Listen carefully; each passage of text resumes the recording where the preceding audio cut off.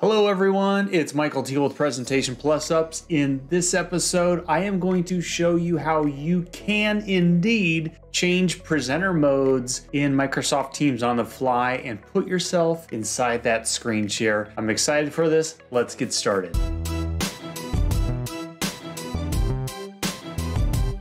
Hi everyone, I have invited myself to a meeting with a guest laptop. So right now we are going to go ahead and step through how the different presenter modes work and how you can switch them on the fly. Okay, so the first step is you have to screen share something. So I'm going to do that right now. Just give me a second, bring that up, present something to you. Okay, so you can see right now I am in the screen share. Congratulations. If you look on over that way, I am now just a little icon. I am featured in the middle. This is a massive win for you. Now, the one thing I mentioned last week that is indeed not true, and I need to own up to it, is that you can switch content on the fly. It's not super intuitive, so I'm going to show you how to do that. So let's go ahead, and we're just stepping through a couple of slides here. So here's the main focus, and I've had to approximate this with a slide. So what you're going to want to do is you can see a little red rectangle. I've made this up in PowerPoint as a composition, but you need to take your mouse here and you need to hover it on that line. You need to walk that line for a precious few seconds.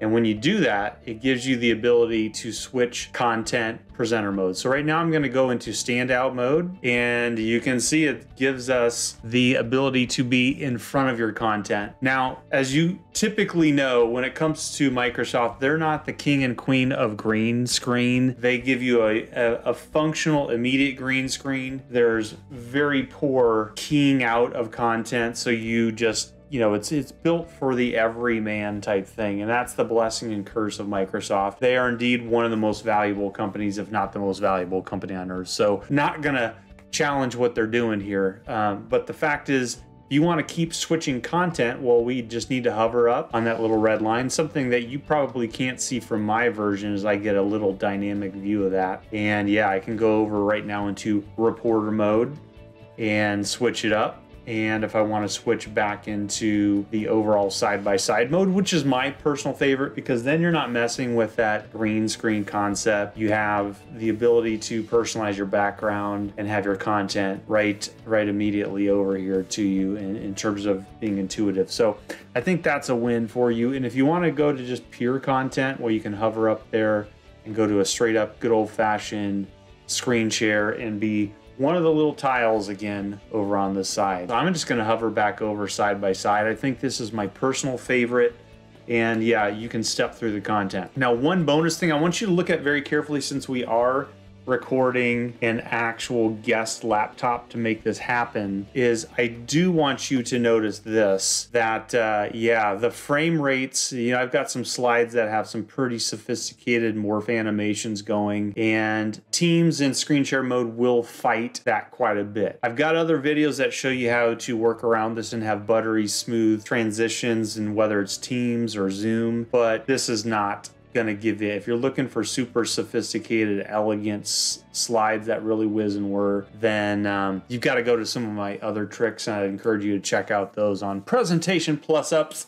Like, subscribe, hit that notifications button right now. Okay, so as you can see, it's not as professional as having a broadcast studio such as OBS Studio, where really on a click you can just switch up and have that dynamic movement and the presence.